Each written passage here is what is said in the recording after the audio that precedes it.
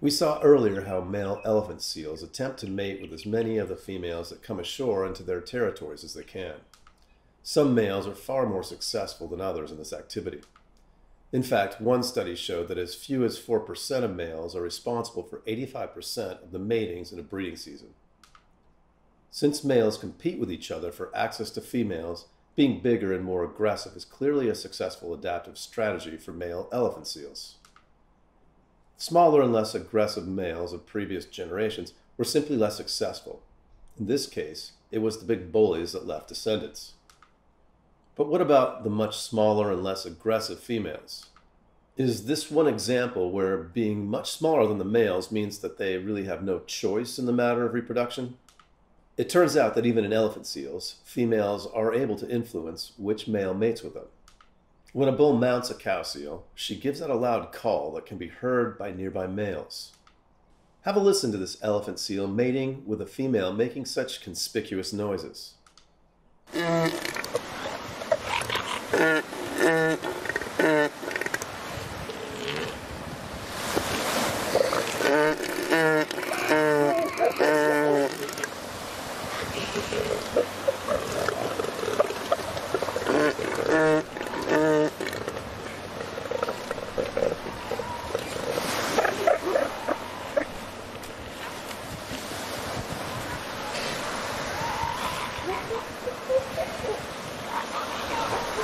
If the suitor is a subordinate male, then he will invariably be chased off by the larger one who then takes his place.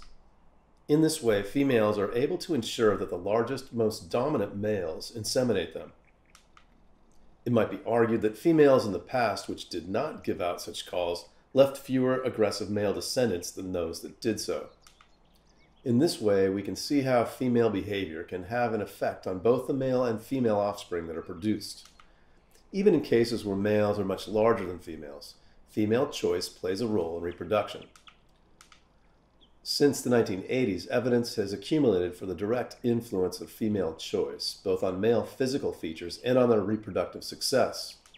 The first clear-cut evidence of the importance of female choice involved precisely the feature that Fisher had suggested: elaboration of tail feathers, not in peacocks, but in the African widowbird. Found in the grassy plains of Kenya, this species is polygynous, such that one male mates with several females. In contrast to the mottled brown, short-tailed females, the jet black male widowbirds have red epaulets and, importantly, a very lengthy tail, averaging 50 centimeters compared to the 7-centimeter average for females. Males maintain territories into which they attempt to attract females by sporadically leaping up above the long grass and showing off their magnificence of their fanned-out tail feathers. Females that land in a territory frequently mate with a resident male and afterwards build nests there into which they lay their eggs.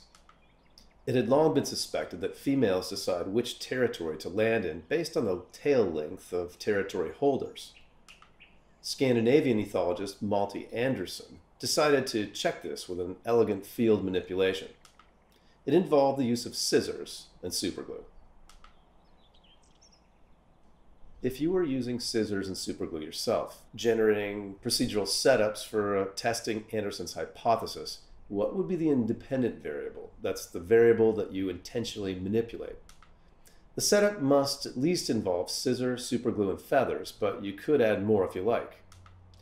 What would you expect to change in response? That would be the dependent variable. Formulate your prediction for how the independent variable affects the dependent variable, which is roughly a statement of your hypothesis. Think through the logistical methods you would use to actually carry out such an experiment, although this is just a thought experiment.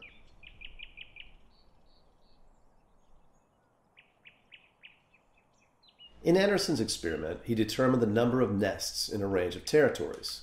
And then, by cutting and gluing their tail feathers, Anderson created 4 different groups of males. One group had their tails extended to 75 centimeters.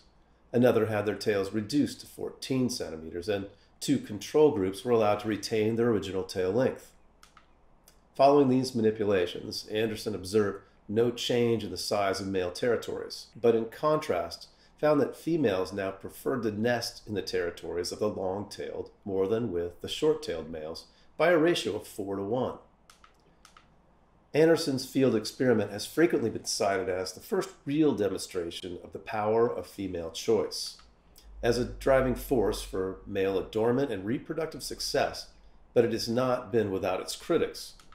For one thing, female choice was inferred from the number of nests produced in a male's territory, rather than via the number of young fledged or from the number of matings observed. If Anderson's study is open to interpretation, then a series of follow-up lab-based studies appear to demonstrate the effects of female choice unequivocally. Haynes and Gould, for example, demonstrated that female guppies preferred males with longer tails, even though a longer tail slows them down. When offered a choice between males of various sized tails, females chose both to spend more time with long-tailed males and to mate with them. Furthermore, the offspring produced also had longer tails just like their fathers.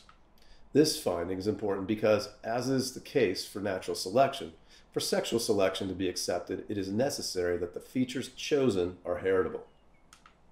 Incidentally, in what may be thought of as the icing on the cake for supporters of female choice, just as Fisher originally suggested, one study has now demonstrated that peahens really do prefer to mate with peacocks with the most elaborate tail feathers. Whether they do so because it demonstrates good genes or simply because it is sexy is still open to debate, however. A common put-down to someone we want to imply as both brutish and unattractive is to refer to them as a Neanderthal. Interestingly, despite this commonly held view of how primitive and unappealing the Neanderthals were, it now appears that there might be some science behind such a remark. The Neanderthals were a subspecies of early Homo sapiens, Homo sapiens neanderthalensis, although some experts consider them to constitute a separate species, Homo neanderthalensis. In addition to a heavy, compact body, they also had robust faces with large, wide noses and prominent brow ridges. Neanderthals are named after the Neander Valley in Germany, where the first specimen was found. They evolved from a different branch of Homo erectus, appeared around 130,000 years before present in various parts of Europe and Central Asia. They disappeared from the fossil record around 25,000 years ago. Perhaps modern Homo sapiens drove them to extinction. Some of their genes, however, appear to have lived on and are with us today. In 2010, the Neanderthal Genome Project reported that modern humans living outside of the sub-Saharan Africa typically have between 1 and 4% of Neanderthal genes. Here's some more in-depth information about the Neanderthal genome and their similarities to us with genes for speech. Neanderthals were a group of humans that existed in Western Asia and Europe until they became extinct around 30,000 years ago. And they are fascinating, I think, because they are truly our closest evolutionary relatives. No other organism is as closely related to humans today as they were. So it's very fascinating to compare us to them, because we can then really look at what is it that makes us unique compared to everyone else on this planet. And you're now involved in sequencing the entire set of genetic instructions of Neanderthal. And what will those exact instructions, its genome, tell us about us? So far we have the human genome, our own genome, and we have the genome of the chimpanzee, our closest living relative. So we could then find all the changes, all the features in our genome that have changed on the evolutionary lineage to us since we shared a common ancestor with the chimps. But that's quite a long time ago, say 5 to 7 million years ago. When we will now have the genome of our closest relative, the Neanderthal, we will be able to say what changed in our genome in the last little bit of human evolution, the last 300, 400,000 years, when fully modern humans appear for the first time. So these are then guys with a skeleton that's indistinguishable from ours. And among those genetic changes, we then hope that there will lie hints about what sets us apart. Such things that made human technology possible, that made art possible, that made it possible for us to colonize the entire planet. Now, you mentioned that you'd like to see how we're similar or different to Neanderthal and similar or different to chimps. Could you give us an example of a gene that we share with Neanderthal, but that we do not share the same variation with chimps? So one gene that we've been particularly interested in since a long time actually is a gene called FOXP2. And that's the only individual gene we know of today that has to do with language and speech ability in human. And we know that because if we have a mutation in human that knocks out one copy of this gene that we got from our mom or our dad, then we have a severe language problem and a speech problem, primarily about articulation, actually muscle control in the mouth and in the throat when we speak. And this gene is interesting because it has two changes in the protein it encodes that's specific to humans that you see in no other apes or monkeys. So we were very interested in looking in Neanderthals and see if this was something unique to modern humans or not. And somewhat to our surprise, actually, it turned out that we share this with Neanderthals. Neanderthals look just like us with respect to this genetic change. So that then suggests that at least from the very little that we know about speech, there's no reason to assume that they couldn't articulate and speak as we do. That said, of course, we have to say there are lots of genes there that has to do with speech that we don't know yet, where they could have differed. From the very tiny little thing we know today, there's no reason to assume they weren't like us. Why would humans have Neanderthal DNA? Clearly ancient humans mated with Neanderthals, but why? This begs the question, what role did sexual selection play here? Is it conceivable for early anatomically modern humans to have found some features of Neanderthals attractive?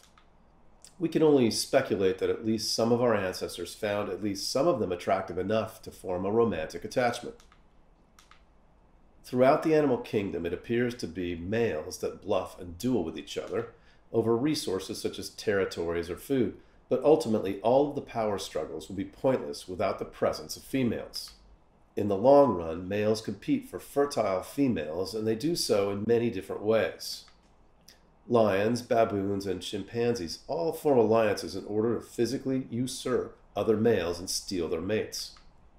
American red-winged blackbirds and European robins defend territories and sing to lure females into them. Many species of frogs and toads wrestle with each other for the opportunity to fertilize a female's eggs even as she lays them. One species, which has been studied over many years in relation to male-male competition, is a Scottish red deer. By making field observations over a number of years, field ethologist Tim Clutton-Brock and his co-workers have demonstrated that the relationship between sexual selection and reproductive behavior is more complex than had previously been thought. As is frequently the case for members of the deer family, stags live in all-male herds outside the breeding season. At the beginning of the breeding season, they begin to threaten each other and engage in physical combat to compete for harem territories. Harem territories are similar to resource defense harems, except that the territory is the stable home of a core group of females, while a series of males are displaced over the breeding season. Also, males frequently attempt to round up and steal females from nearby territories. Stags that are successful in defending a harem must constantly be vigilant, since threats to their supremacy are common. Typically, a stag will warn off challengers by producing some 3,000 loud roars each day. When an intruding stag makes a challenge, the two males undergo a highly ritualized sequence of responses. This begins with a long series of roars. If the intruder cannot keep up, he will normally withdraw at this point. If he does not back down, then the next stage is parallel walking, during which each stag appears to eye up the size and strength of his competitor. If at this point neither backs down, then the competitors lock their antlers. And a vigorous wrestling match ensues until one of the combatants is exhausted and retreats. Due to their variability in size in comparison to the does, red deer stags vary greatly in their reproductive success. Extensive field studies, however, have revealed that size can also pay dividends for females in the game of reproduction. Larger does are able to exclude smaller ones from the luscious parts of the territory, and by improving their own grazing opportunities are able to increase the quantity of milk they provide for their suckling calves. This means that the calves of a dominant doe are most likely to build up their fat reserves necessary to survive the first winter. Furthermore, the most important predictor of an adult stag's reproductive success is his weight at the time of weaning. This means that the size and competitive behavior of a doe plays a very important role in determining the success for male offspring. This demonstrates how intrasexual selection can also be important to both sexes, and that the female-female competition of one generation can have a knock-on effect on male-male competition in the next. It may be too simplistic to consider each sex in isolation when assessing the effects of sexual selection on a species. Perhaps in order to understand the strategy of one sex, we must always consider the strategies of the other and the ecological pressures that exist. Field studies that have considered sexual selection demonstrate how it not only affects body size and weaponry, but also levels of aggression and the social structure of a group of animals. The more we look at sexual selection, the more intertwined and all-pervading we realize it is. Thanks for joining us. See you next time.